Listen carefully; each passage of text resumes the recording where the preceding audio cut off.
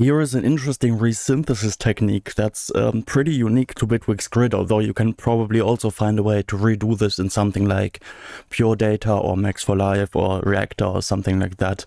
A kind of modular environment. You probably just need to find the right modules. So what we've got is a break here, and we want to kind of resynthesize this using a dome filter. So this is a really interesting filter.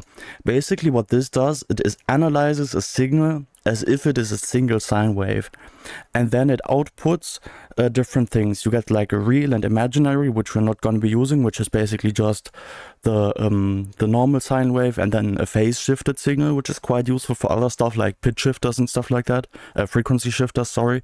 And then you get these other two signals, which are basically what the volume of the sine wave would be and what the phase of the sine wave would be if our input signal was made of a sine wave. I hope that makes sense. So what we can do is we can get a sine wave here. Sorry for stealing your catchphrase, dash glitch. So we can get a sine wave here. We can input this in the phase and set this frequency to 0. And then we can also multiply this to kind of use this as a volume envelope. So now this is basically determining the volume. And this will recreate this original signal here using this sine wave. So it should sound pretty much exactly the same, unless I messed something up here. What I've got here is a break, by the way.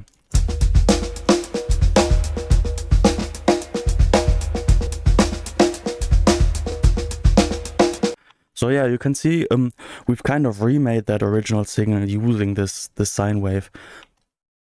It sounds just the same. Why would we want to do this? This is boring. What the hell? What's the point of this? Well, we can now mess with the sine wave and kind of resynthesize this original signal with different oscillators. So we can do stuff like turn it into a saw wave with this skew here, or fold it up or something. I'm just gonna let you listen to this. It's quite interesting.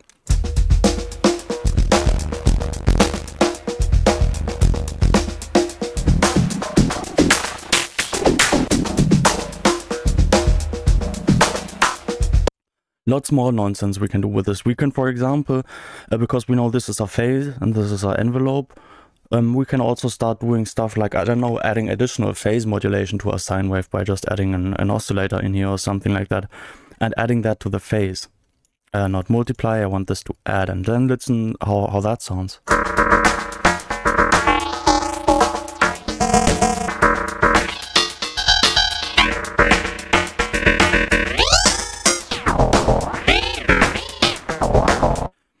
Or because we know this is our phase, this is our envelope, we can also use another way of extracting our envelopes. Let's just use an envelope follower and put our original signal in that and kind of use that as an envelope. I'm gonna maybe do this with like a blend. I forgot the keyboard shortcut, I'm sorry. Merge blend is shift. So we can kind of blend between using a Hilbert transform envelope follower from the dome filter and using a different kind of envelope follower. The clean result will obviously be our Hilbert transform, because this is built to work this way, and the other is just a different kind of sound. So let's listen to that.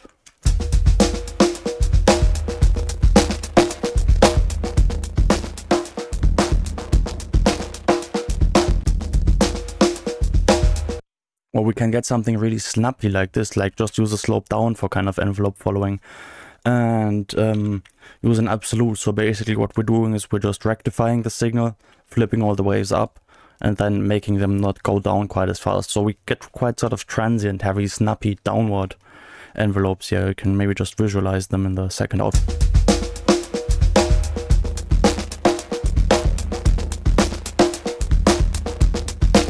Or we can kind of process these envelopes, we can bend them.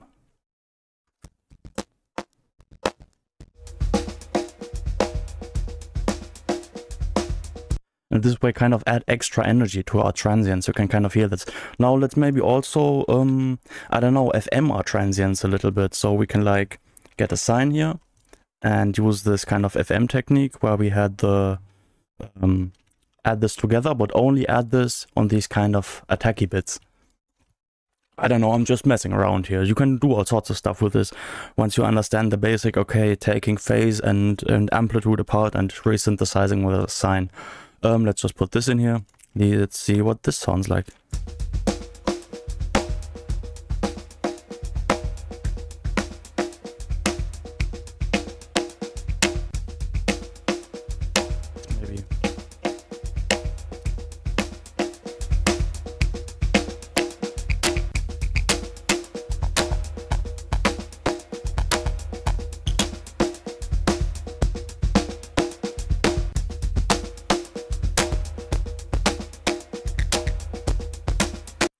You can get all sorts of weird, sort of interesting sounds with this. There's a couple of different things I've made using this. Let me think if there's anything else to say. I don't think so. This is really the basic idea, using this dome filter and basically starting with this setup here, just multiplying by the amplitude and phase modulating by the phase, zero pitch sine wave, and then we can just start messing with this to kind of process a signal in really weird ways. You can also, I don't know, turn this into a wavetable, and then we can like go through different waves and kind of resynthesize our signal from different, I don't know, with a Telecaster wavetable or something like that.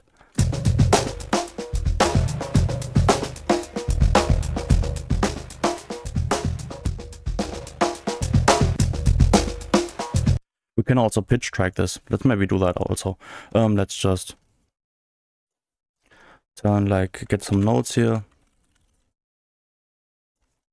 We just need 4, I think, or like 2. Let's just do 2, just to kind of show the basics. Let me move down an octave or 2, because I want something kind of bassy, something like this here, and just use this as a pitch here.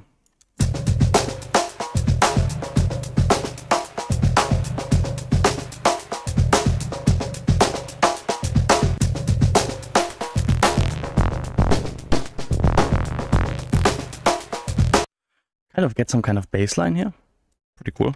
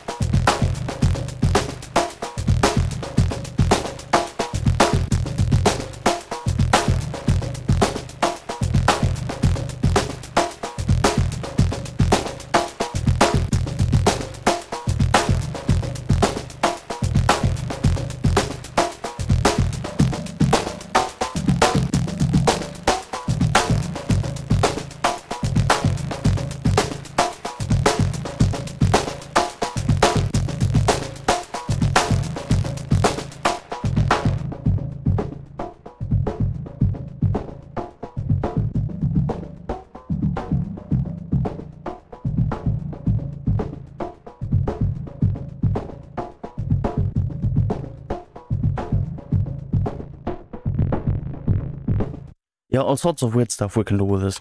Just messing around with this basic setup of sine wave, amplitude, phase, and then just going off to wherever.